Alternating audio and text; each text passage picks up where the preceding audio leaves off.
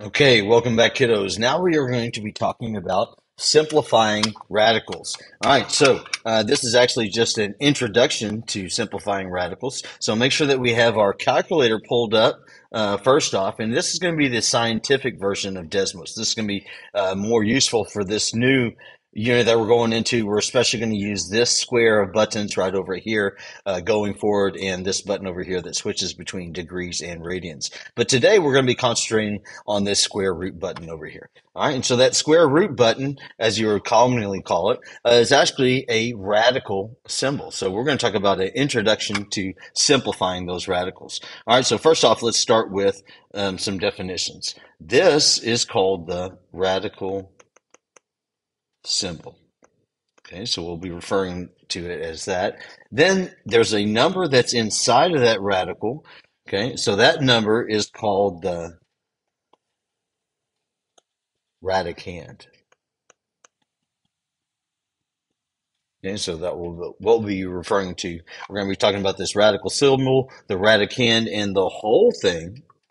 Okay, the whole thing is called a radical. Okay, so we're going to be simplifying those, which makes put it into a simplified state. All right, so here's my 5 easy steps. So the first thing we're going to do is list the first 15 perfect squares. So perfect squares are numbers that we get by squaring an integer. Okay, so for instance, 1 squared, we know 1 squared is 1 times 1, so that would be 1. All right, and let's just go down in order up to 15. So 2 squared, 2 times 2 is 4. 3 squared, 3 times 3 is 9. 4 squared is 16. 5 squared, 25. 6 squared is 36. 7 squared, 7 times 7 is 49. 8 squared, 8 times 8 is 64. 9 squared, 9 times 9 is 81. 10 squared, 10 times 10 is 100. 11 squared, 11 times 11 is 121. 12 squared, 12 times 12 is 144. 13 squared, 13 times 13 is 169. Okay. 14 squared, 14 times 14 is 196.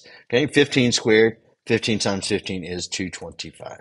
Okay. So I know you may not know these already by heart, but the main reason for that is you probably haven't been asked to memorize these. Okay. So many teachers will ask you to just memorize these first 10, but I'm going to push you to memorize the first 15, and you can definitely do that.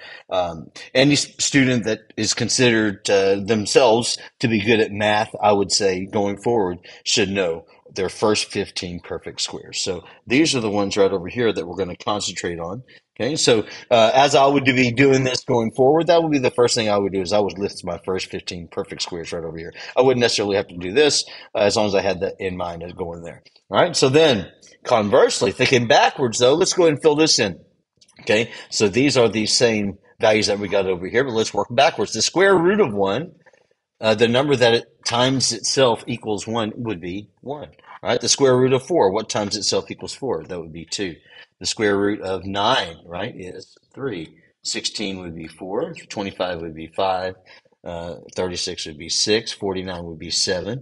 Square root of 64 is 8. Square root of 81 is 9. Square root of 100 is 10. Square root of 121 is 11. Square root of 144 is 12. Square root of 169 is 13. Square root of 196 is 14. And the square root of 225 is 15.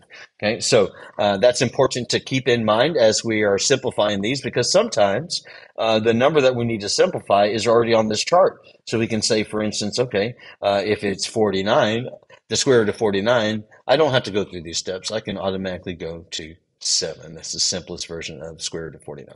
All right, but otherwise, let's go through these 5 steps. So the first thing we did is we list those 15 perfect squares. Second thing, we're going to find the largest perfect square that will divide evenly into the radicand. So let's go ahead and get started on a problem right over here. Okay, so it says go ahead, go step by step to reduce this radical. So I've started with these blank radical symbols to help us at first, and then as we go along on these last two, we're going to drop those and we're just going to fill those in as we would normally do on our own. Okay, so let's see. It says simplify the square root of 240. Okay, so we've listed our first 15 perfect squares. Now we're going to find the largest perfect square. So the largest one of these that will divide evenly into the radicand. So largest perfect square that will divide evenly into there. So we could start right over here and put 240. Okay, we could put 240 divided by 225, but I'm going to show you a little tip to find out where to get started. So divide the radicand by 2. So I'm going to take not the square root of 40, but 240. So I'm just going to type over here 240, okay, divided by, and I'm going to divide it by 2. That will give me half of that number. Okay, half of that number is 120. So I don't need to start at any of these numbers that are 100 above 120. So I can start right over here. I can start with 100. Okay, so let's go ahead and go to the next line. I'm going to say 100 divided by, okay, I'm going to say, I'm sorry, not 100. We're going to say our radicand of 240. Okay, divided by 100. Okay, and we're looking for something that divides evenly. Okay, divide evenly means get a whole number. That's 2.4. Okay, so that's not good. All right, so we would say step number 3, we would say 240 divided by 2, which would be equal to 120. Okay, so then we would say 240 divided by 100. Okay, and that wouldn't work, right? And so then we go 240 divided by our next number, which would be 81. Okay, and that wouldn't give us a whole number. Then we try 240 divided by 64. Okay, and that wouldn't give us a whole number. Let's go and try this out. So we would say 240 divided by 81, right? That doesn't give us a whole number, right? So then we would say 240 divided by 64. Okay, that does not give us a whole number either, right? So let's keep going. So we'd say 240 divided by 49. Okay, that doesn't give us one either. So let's keep going. 240 divided by 36. Okay, that doesn't work, right? 240 divided by 25. Still no good, all right? 240 divided by 16.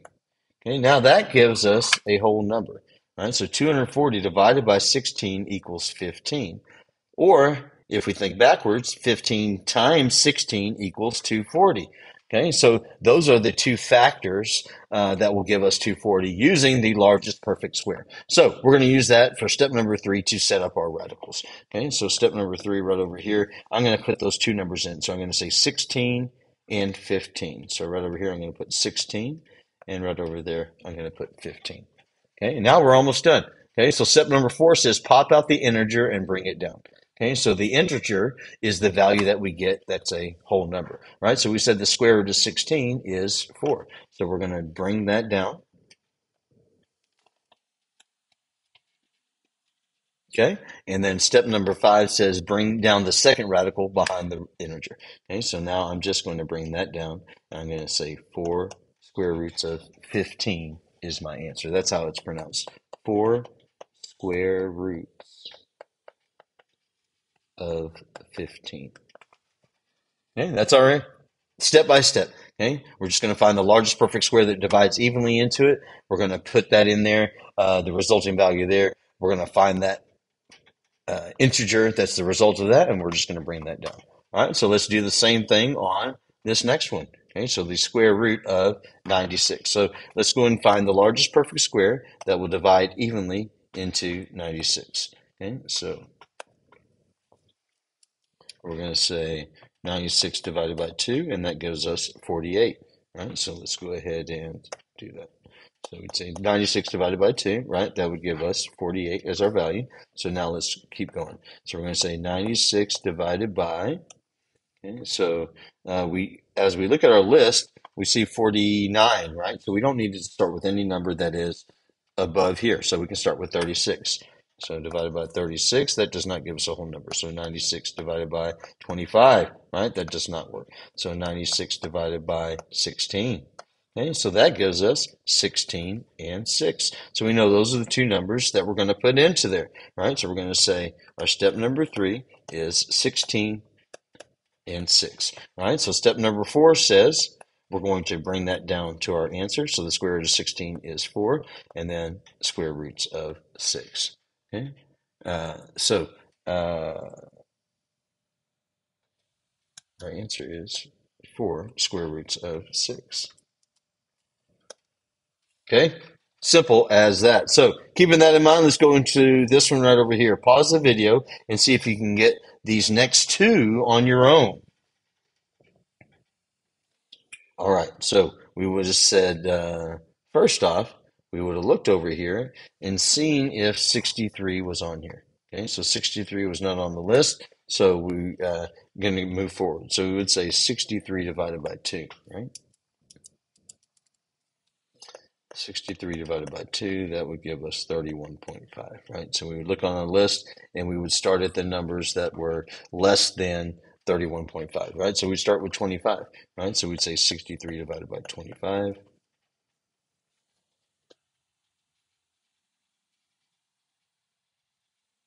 right? And that would not result in a whole number, right? So then we would try 63 divided by 16, right? That wouldn't work, right? So then we'd say 63 divided by 9, right? And that would work. 63 divided by 9 would give us 7.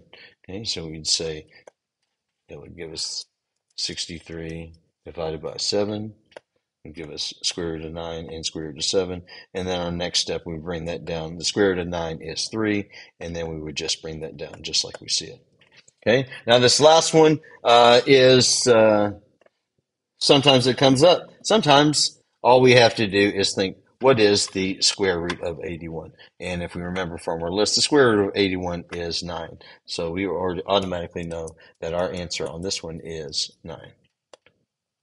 Okay, so that's my 5 simple steps to simplifying radicals. We're going to list those 15 perfect squares. We're going to divide it by our radicand value by 2 to find out where we start. Then we are going to set up our 2 radical symbols, bring the first one down simplified, and then just drop down that second radical as it goes from there.